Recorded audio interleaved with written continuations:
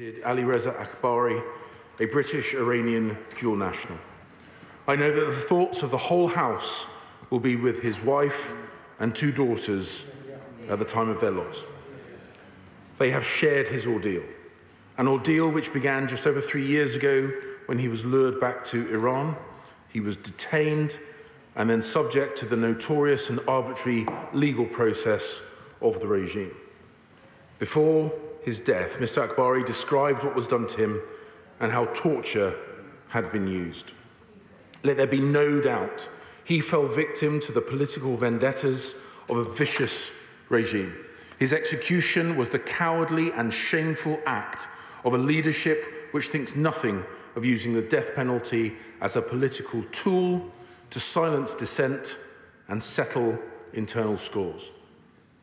In February last year, Mr. Akbari's family asked the Foreign, Commonwealth and Development Office for our support, and we have worked closely with them ever since.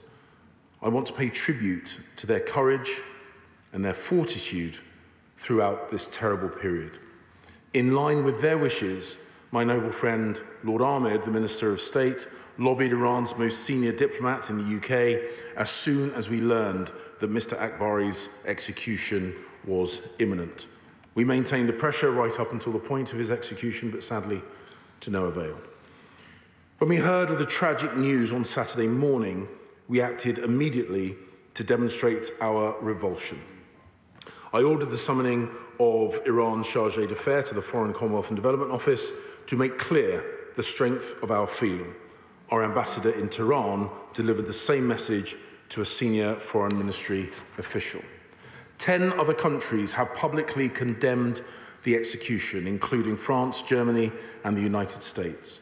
The European Union has done the same, and I am grateful for their support at this time.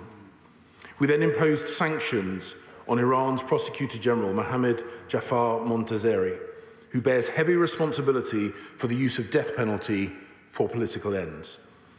His designation is the latest of over 40 sanctions imposed by the UK on the Iranian regime since October, including 6 individuals linked to the revolutionary courts, which have passed egregious sentences against protesters, including the death penalty.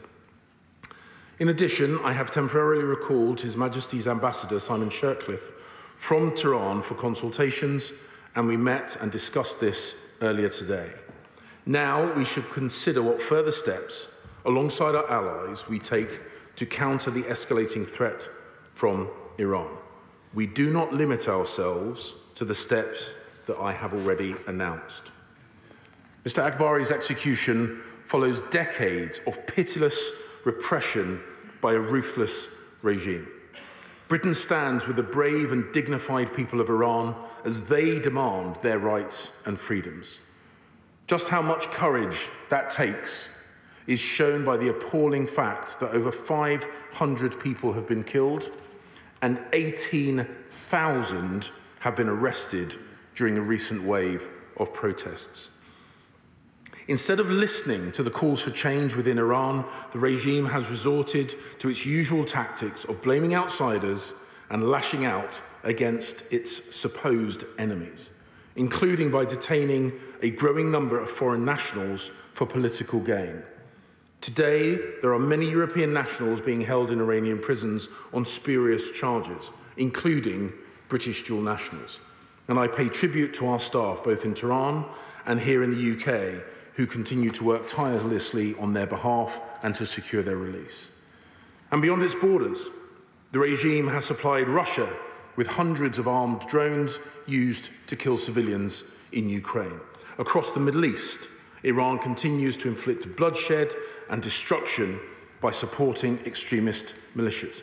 And all the while, the steady expansion of the Iranian nuclear program is threatening international peace and security and the entire system of global non-proliferation. In the last 3 months alone, Britain has imposed 5 separate packages of sanctions on Iran, and today we enforce designations against over 300 Iranian individuals and entities. We have condemned the regime in every possible international forum, securing Iran's removal from the United Nations Commission on the Status of Women, and alongside our partners, creating a new UN mechanism to investigate the regime's human rights violations during these recent protests. But the House should be in no doubt that we are witnessing the vengeful actions of a weakened and isolated regime, obsessed with suppressing its own people, debilitated by its own fear of losing power, and wrecking its international reputation. Our message to that regime is clear.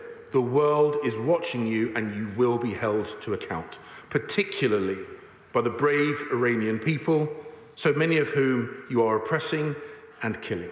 And I commend the statement to the House.